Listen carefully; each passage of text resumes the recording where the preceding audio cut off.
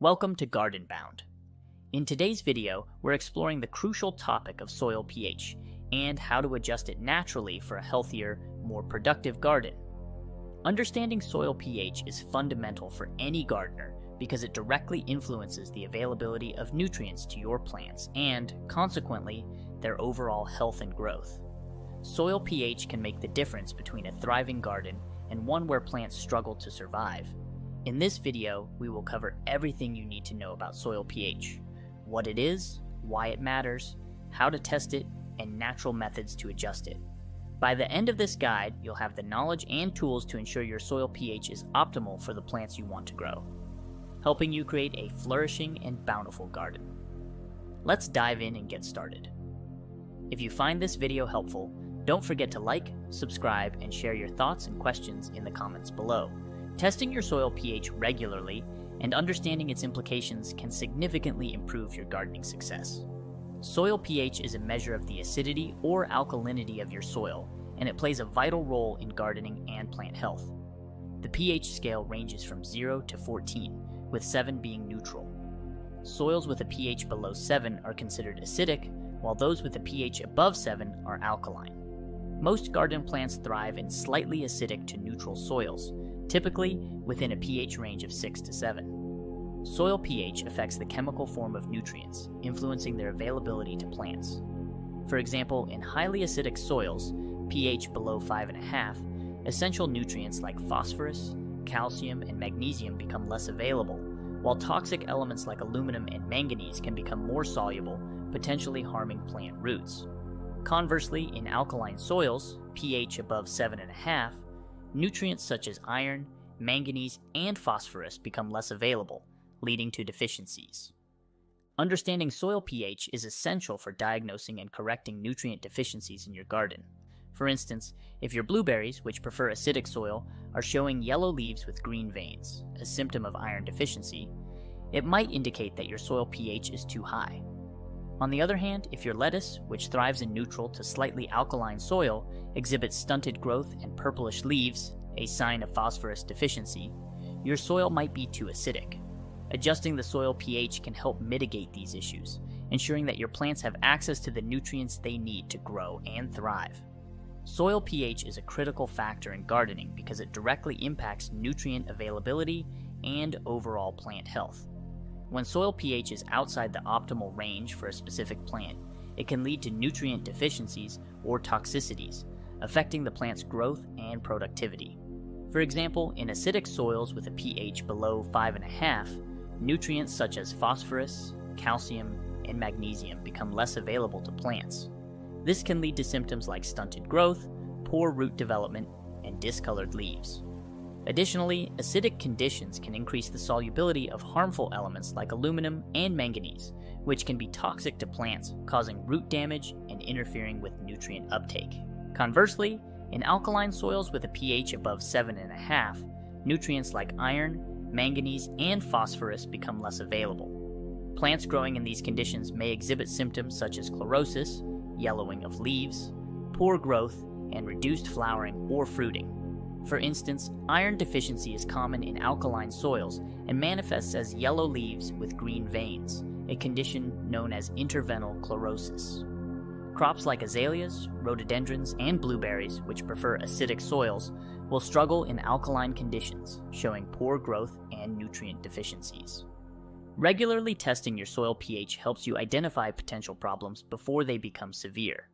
Various methods can be used to test soil pH, including pH test kits, pH meters, and professional lab testing. Home pH test kits are convenient and affordable, typically consisting of test strips or a colorimetric solution that changes color based on the pH of the soil sample. For more accurate results, pH meters can be used, providing a digital reading of the soil's pH level.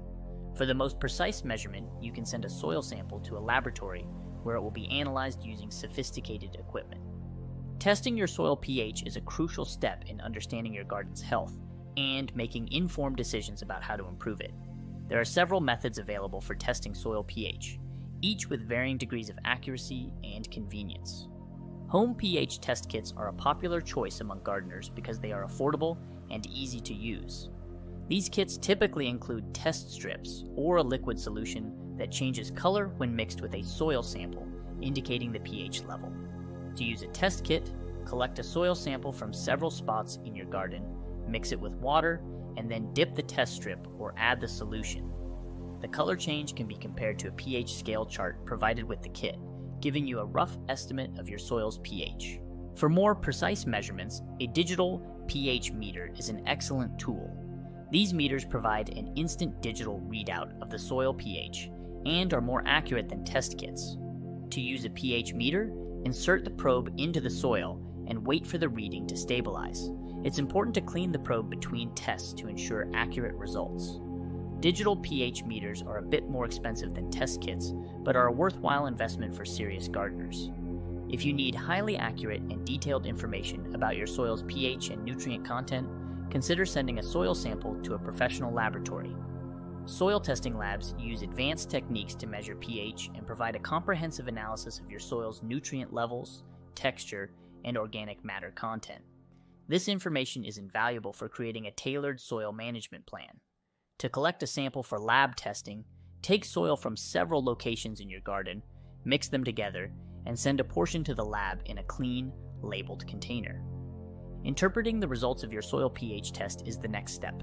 A pH reading of 7.0 is neutral, while readings below 7.0 indicate acidic soil and readings above 7.0 indicate alkaline soil. Most garden plants thrive in slightly acidic to neutral soil, with a pH range of 6.0 to 7.0. For example, vegetables like tomatoes and carrots prefer a pH of around 6.5, while blueberries and azaleas, which thrive in acidic conditions, prefer a pH of 4.5 to 5.5. Conversely, plants like lavender and asparagus do well in slightly alkaline soil with a pH of 7.0 to 8.0.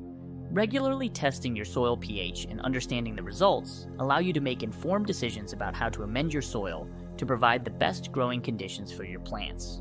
Whether you're using a home test kit, a digital pH meter, or professional lab services, testing your soil pH is a foundational practice for successful gardening.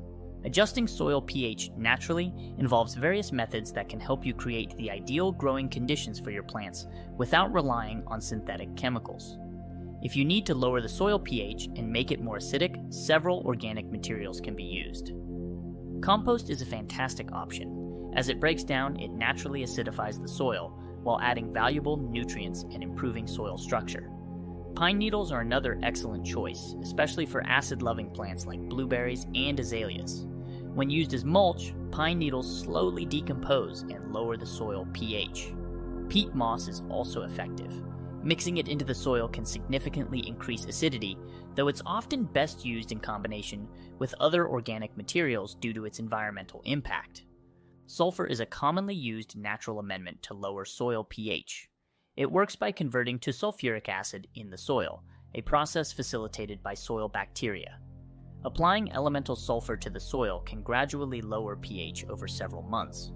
For example, adding 1 to 2 pounds of sulfur per 100 square feet can reduce the pH of sandy soil by 1 point. Coffee grounds, rich in nitrogen, can also help acidify the soil. They are best used in moderation, mixed with other organic matter to avoid nitrogen overload. On the other hand, if you need to raise the soil pH and make it more alkaline, several natural materials are available. Lime is the most common amendment for this purpose.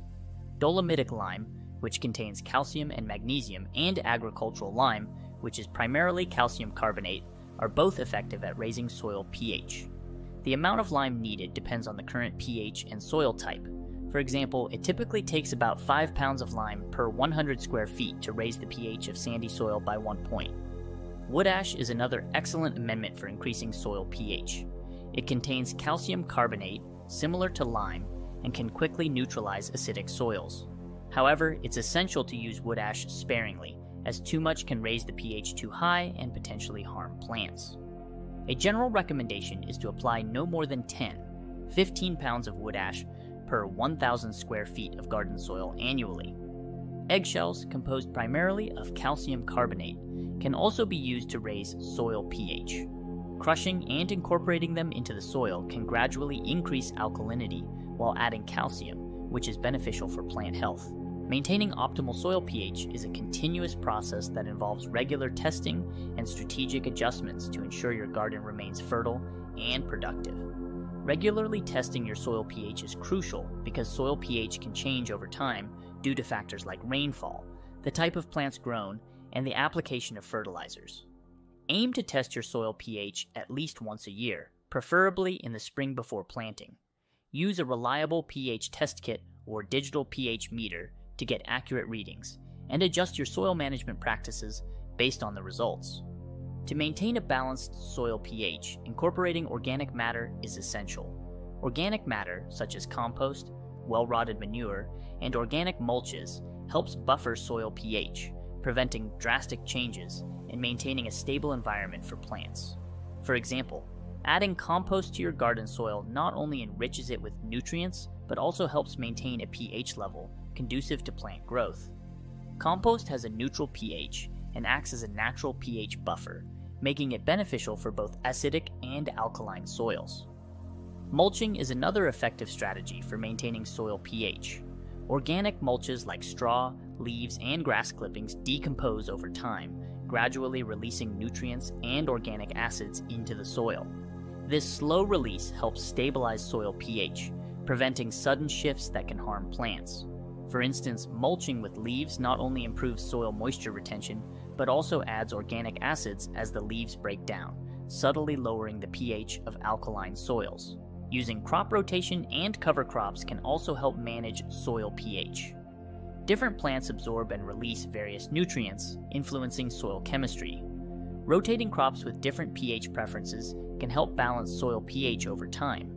Additionally, planting cover crops like clover, alfalfa, or rye can improve soil structure, add organic matter, and help stabilize pH levels. These plants fix nitrogen and add organic matter to the soil when tilled under, creating a more balanced and fertile environment.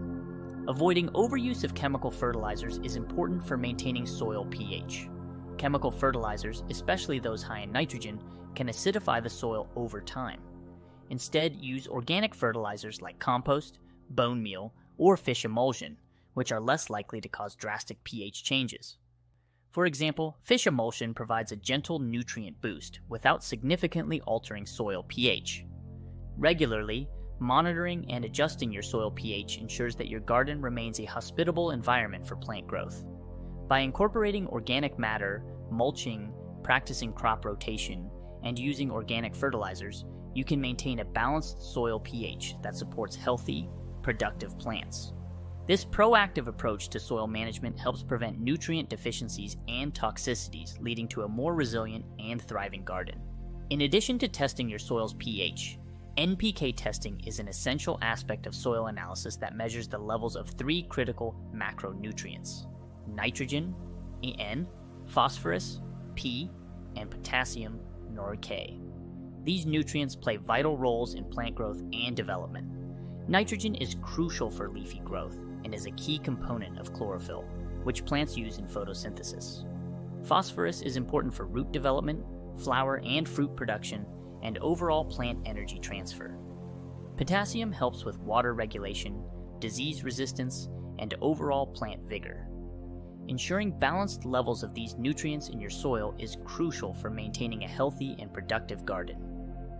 To perform an NPK test, you can use a home soil test kit or send a soil sample to a professional laboratory.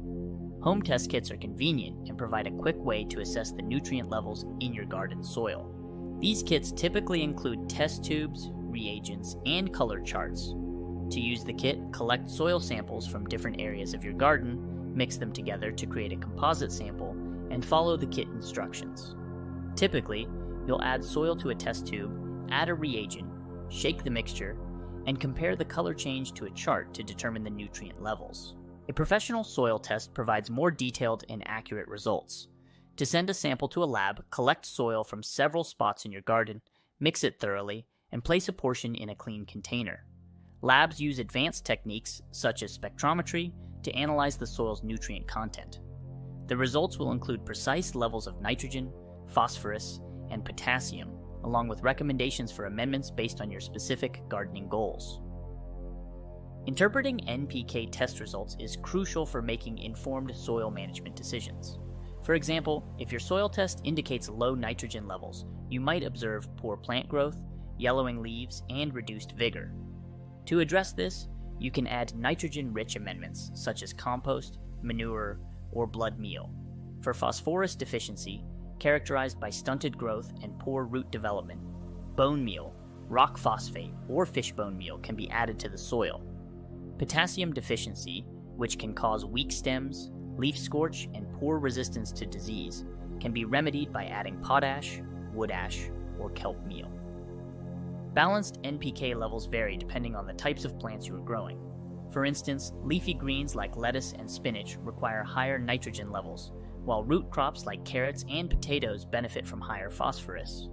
Fruit-bearing plants such as tomatoes and peppers thrive with balanced nitrogen and higher potassium levels to support fruit development.